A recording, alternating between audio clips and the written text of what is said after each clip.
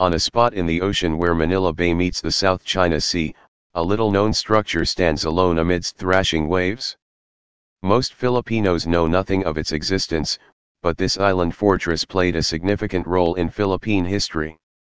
El Fraile Island, also known as Fort Drum, is a concrete battleship that the Americans built in 1909. On a little islet of rocks, a concrete structure 350 feet long and 144 feet wide was built. The 40-foot high, 30-foot thick walls were fortified and ready for all sorts of naval attacks. This unique structure, resembling a battleship and complete with armored turrets, is the only one of its kind in the world. Heavily armed with some of the biggest cannons and guns at the time, Fort Drum was the most powerful of the American coastal defenses in the Philippines. The Board of Fortifications chaired by William H. Taft recommended that key harbors of territories acquired by the United States after the Spanish-American War be fortified. Consequently, El Fraile Island was fortified and incorporated into the harbor defenses of Manila and Subic Bays. Longitudinal section. Initially Fort Drum was planned as a mine control and mine casemate station.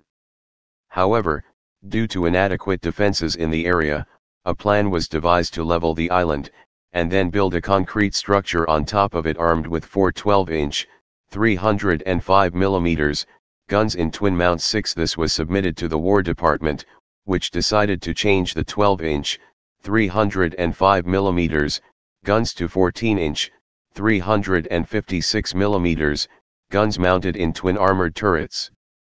The forward turret, with a traverse of 230 degrees, was mounted on the forward portion of the upper deck, which was 9 feet, 2.7 m, below the top deck.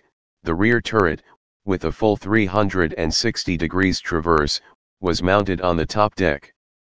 The guns of both turrets were capable of 15 degrees elevation, giving them a range of 19,200 yards, 17,600 m. 7 Secondary armament was provided by two pairs of 6-inch, 152 mm, guns mounted in armored casemates on either side of the main structure. There were two 3-inch, 76 mm, mobile AA guns on spider mounts for anti-aircraft defense, probably the 3-inch gun M1918, and probably added circa 1918. Overhead protection of the fort was provided by a 20-foot, 6.1 m, thick steel reinforced concrete deck 9. Its exterior walls ranged between approximately 25 to 36 feet, 7.6 to 11.0 m, thick, making it virtually impregnable to enemy naval attack. 10. Construction began in April 1909 and lasted for 5 years. The rocky island was leveled by U.S. Army engineers and then was built up with thick layers of steel reinforced concrete.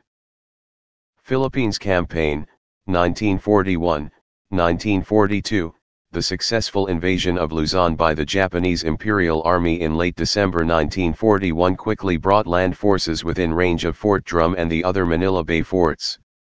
Just before the outbreak of war in the Pacific on December 7, 1941, Fort Drum had been rest aft with men and officers of the 59th Coast Artillery Regiment, E Battery. The wooden barracks located on the fort's deck were dismantled to provide an unobstructed field of fire for Battery Wilson. On January 2, 1942, Fort Drum withstood heavy Japanese air bombardment. On January 12, 1942, an M1903 3-inch, 76 mm, Seacoast gun with a pedestal mount was transferred from Fort Frank and installed at Fort Drum to help protect the fort's vulnerable stern section from attack, and it was named Battery Hoyle.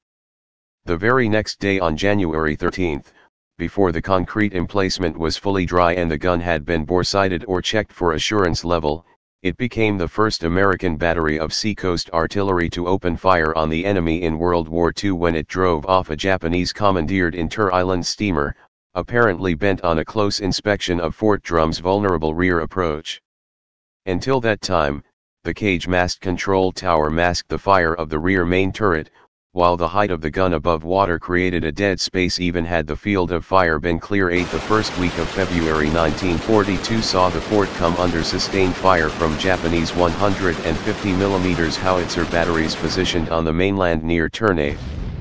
By the middle of March, the Japanese had moved heavy artillery into range, opening fire with 240 mm siege howitzers, destroying Fort Drum's 3-inch anti-aircraft battery, disabling one of the 6-inch guns, and damaging one of the armored casemates. Sizable portions of the fort's concrete structure were chipped away by the shelling. The armored turrets were not damaged and remained in service throughout the bombardment. 20 counter-battery fire from Fort Drum's 14-inch guns and Fort Frank's 12-inch mortars was ineffective. With the collapse of American and Filipino resistance in Bataan on April 10, only Fort Drum and the other harbor forts remained in U.S. hands.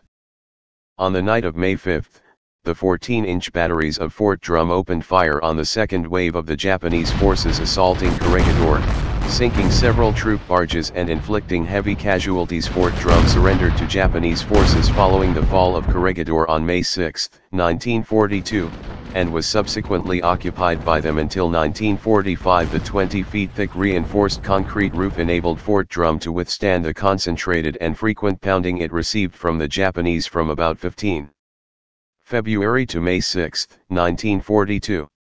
No U.S. personnel in Fort Drum were killed during the siege and only 5 were injured. The 4 14-inch turret guns were never out of action and were still firing effectively 5 minutes before the fall of Corregidor. 9 As at the other forts in the Philippines, Fort Drum's garrison executed destruction procedures on the guns prior to the Japanese arriving to secure the fort. This is why one 14-inch gun has fallen back inside its turret. The surrender of the Manila Bay forts marked the end of U.S. resistance in the Philippines. In 1945, following the offensive to recapture Manila, the heavily fortified island was the last position in the bay that was held by the Japanese. A landing ship medium, LSM, was modified with a bridge structure to allow troops to run directly from the ship to the top deck of the fort. After a heavy aerial and naval bombardment, U.S. troops gained access to the deck of the fort on April 13 and were able to confine the garrison below. Rather than attempting to break in, the troops and engineers adapted the solution first used some days earlier in the assault of a mortar battery on Fort Hughes. There, the troops pumped 2,500 U.S. gallons, 9,500 L, of 2 parts diesel fuel and 1 part gasoline through a vent shaft into the battery, and ignited it with white phosphorus mortar rounds, repeating this twice on subsequent days. Company F of the 2nd Battalion, 151st Infantry Regiment, 38th Infantry Division, part of the Fort Hughes attack, was chosen for the assault on Fort Drum along with a detachment of the 113th Combat Engineer Battalion. At Fort Drum, a similar technique was employed, using air vents on the top deck, but a timed fuse was used rather than incendiary grenades. Upon ignition, the remaining Japanese were killed. The flammable mixture kept a fire burning in the fort for several days. It was 5 days before the fortress could finally be examined with the Manila Bay forts neutralized, including Fort Drum. Japanese resistance in the Bay Area ended.